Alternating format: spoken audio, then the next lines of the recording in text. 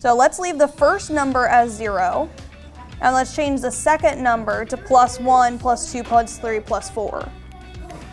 So if we take a look at what this is doing, he's using an item, he's using the shovel, and when he uses it... Ryan with Code Ninjas. We have 4 locations: Code Ninjas Fleming Island, Bay Meadows, Ponte Vedra, and World Golf.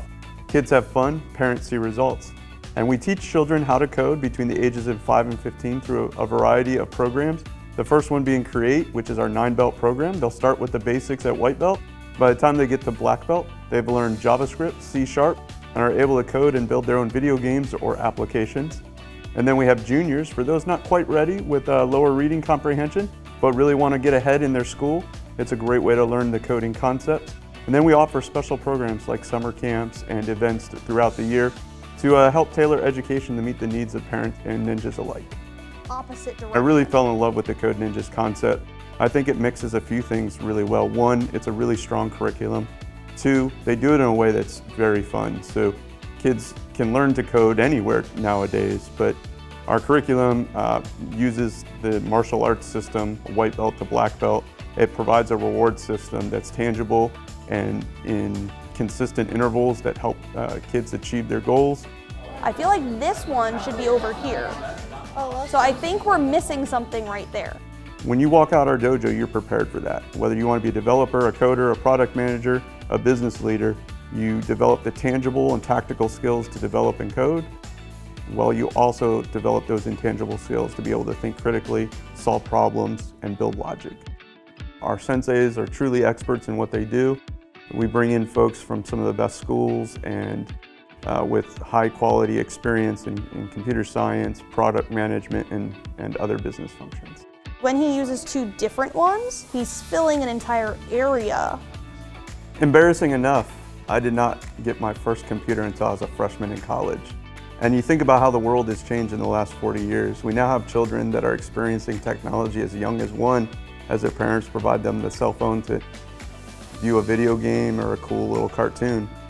These children now at 3, 4, 5 years old know more about technology than we do as parents. But what's more important is that we're able to help them understand how technology should work and then how they can build on those skill sets to be better prepared for the future. This is the money chart for us. It shows us our drive distance: 5 minutes, 10 minutes, and 15. As we were growing our business, it becomes something where you need experts looking outside and helping you understand what's going on in the environment. And so after I met Christian, our business advisor, we sat down and explored what the SBDC could do for us. And they've really helped us grow over the last 4 years in a strategic manner, help us understand the business climate, understand our market demographics, and ultimately help us make better investments so we could grow in the right areas.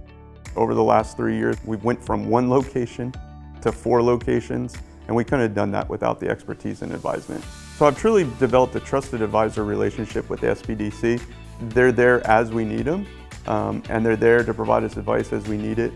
They're super flexible, and we have shared interests to make sure that the business community is successful.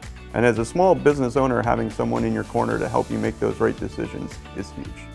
You should reach out to the SBDC and see what they have to offer you, whether it's financial support, whether it's building your business network, whether it's sitting down and helping you write a plan. They have the resources and talent to help you get further.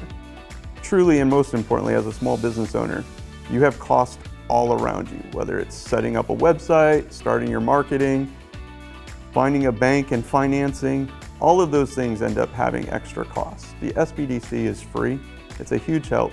And in many cases, they can provide you key services that you may normally have to pay for. Needs more pressure. Needs more pressure almost, right? Needs to be hulked. Let's see, is there any piece we could potentially add to this, do you think?